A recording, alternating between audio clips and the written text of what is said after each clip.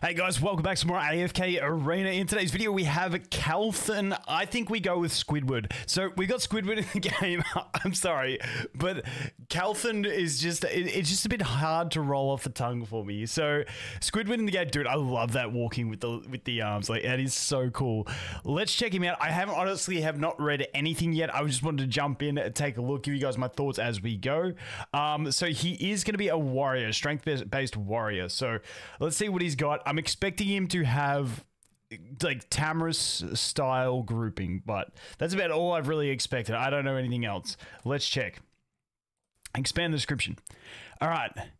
He extends 3 doom brushes. I'm assuming that's the tentacles, damaging up to 3 enemies. Targeting the enemy heroes farthest from him and dealing damage equal to 320% of his own attack while imprinting the enemy with some engraving for 6 seconds. This effect reduces the target's buffer by 30 points. He then pulls the targets close to him and stuns them for 3 seconds. Okay, so it's a group up with the stun with a buffer reduction and some damage. That's the way I understand it. For every Doom Brush extended when no escape is used, he gains 12 points of erosion and 20% damage reduction for 8 seconds. The minimum number of Doom Brushes from no escape is increased to 4. Nice. At the start of battle, he gains 500 energy. That's clutch. That is clutch. The 500 energy thing is super clutch to get that ult off quicker and be able to group everything up straight away. Now, do we have another way for him to instantly go to ult, or is it just literally you put in Rowan and then he's GG insta ult? Is that going to be the only way? Dude, I can't think of anything else at the moment. My brain's cooked. All right, next up, passive. His normal attacks can knock enemies back. Each normal attack hit permanently steals 2 points of their attack speed. Okay, good. In this way, he can gain up to 30 points of attack speed, and enemies can lose up to 50 points of attack speed. Each attack steals 3 points of attack speed, can go up to 60 points of attack speed. There is no limit to the attack speed that enemies can lose, but he can't steal. I was going to say, if there's no limit to the amount of attack speed he can steal, that is nuts. But it's no limit to the amount the enemies can lose, so he can slow them down a ton. All right, next one. Waves his Doom Brush, dealing 6 strikes of damage equal to 100% of his attack to enemies within range and knocking back nearby enemies. So he has a group on his ult and not back here. I don't know how synergistic that is, but we'll see. Each strike will also restore 5% of his lost health. Okay, we got self-sustain. The skill's speed is not affected by haste, but the number of strikes increases based on the amount of attack speed, so we can get more strikes. Okay. Has seized. Oh, wait. The amount of attack speed that he seized with his Vicious Grasp up to maximum of 9 stacks. We can get up to 9 strikes. I think that's what it's saying. He gains 85% damage reduction for the duration of the skill. Okay, good mitigation. Every 4 strikes, the skill inflicts extra health loss equal to 200% of his attack. And then 30 engraving, every 3 strikes, the skill inflicts extra loss equal to 240%. 30 engraving doesn't seem too functionally important. It's a damage increase, but it doesn't seem too functionally important. So we'll see how that goes with engraving 60. All right, passive.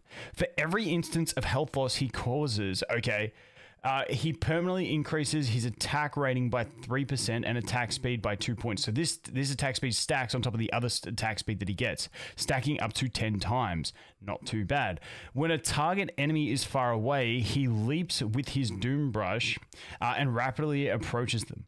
Upon landing, he deals damage equal to 250% of his attack rating to nearby enemies. For every instance of health loss caused by he permanently gains 5%. And 2 points, okay, so that just increased the attack percent from 3 to 5. He is immune to control effects while leaping. Upon landing, he deals damage to nearby enemies and knocks them into the air. Okay, so we got more CC, and then 60 engraving. For every instance of health loss caused, he permanently increases his attack rating by 8% and his attack speed by 4%. And I'm assuming this still stacks to 10. So that's a pretty big increase on E60. It's a pretty decent increase. Going from 30% to 80% attack increase. and 20 to 40. Honestly, the attack speed isn't as big, I don't think, because he's already got such an attack speed buff that's coming from the other ability, but it is still definitely not something to scoff at. And he obviously gets erosion because he does so much health loss. Okay, cool. Let's check out the signature item.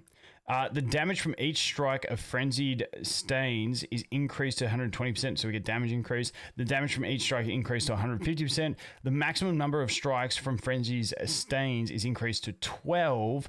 And with those, wait, is that this one? No, it's this one. So it's increased to 12, but then he can also increase it. Each strike will also restore 5% of lost health, so he's also getting the healing on it. Okay, so that's not too bad. I just had to refresh my memory on what that was. The maximum number of strikes, 12. Okay, 30 is the skill Frenzied Stains will impose another engraving on the target. Okay. And then the maximum number of strikes from Frenzied is increased to 15. He is immune to control for the duration. So he's immune to control while using this. He goes up to 15 strikes, and it can be extended further the way I understand it. And he gets 85% damage reduction, and he gets immunity to control. That's not too bad. I don't know how necessary that's going to be, but we'll have to wait and see how he plays.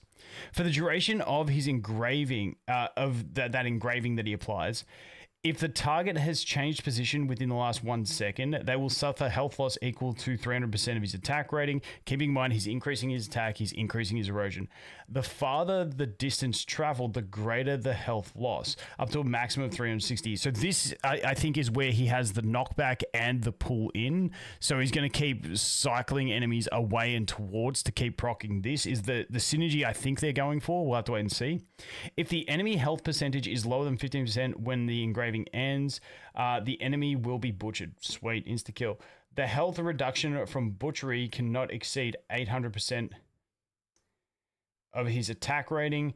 Every time he slays an enemy hero, his attack rating permanently increases by 20. Dude's got tons of buffs. Self-healing, control, grouping.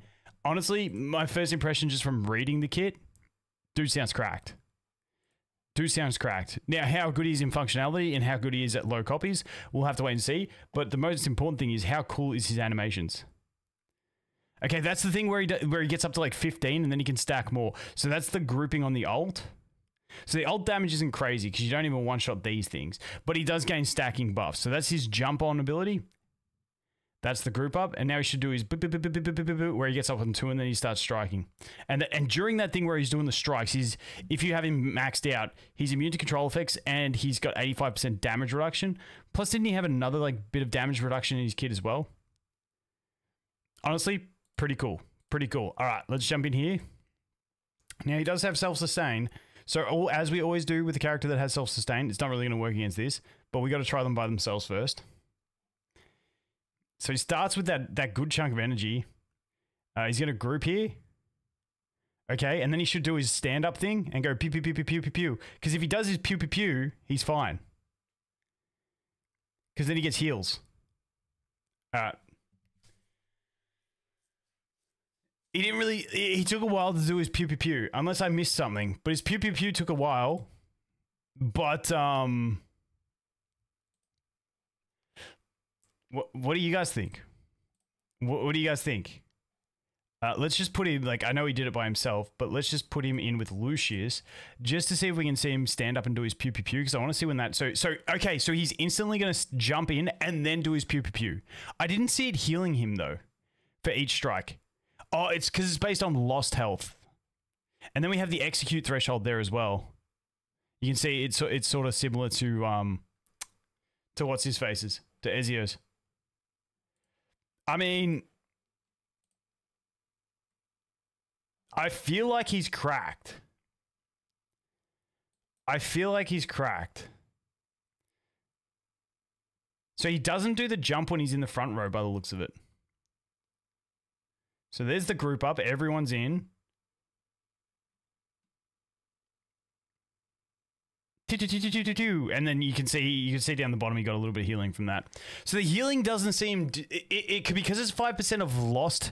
Wait, let me check this. Where was it?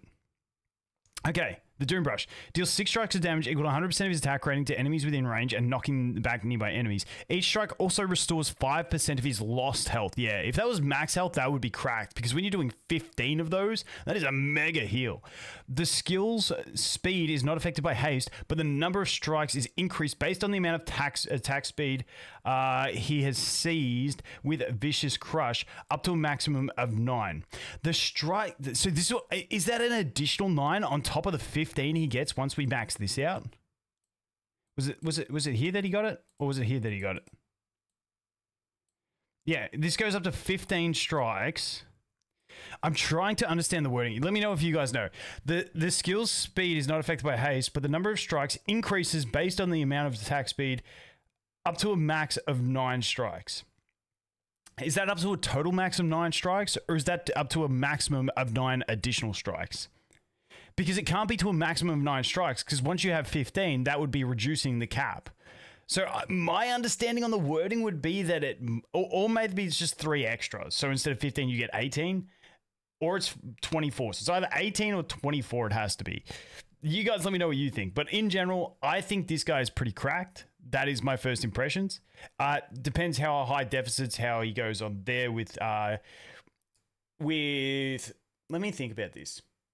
So I think even at high deficits, he's still going to be good. The starting 500 energy is huge. So I think you can make him work. He's basically just going to be a better damage dealing Tamris is the way I look at it.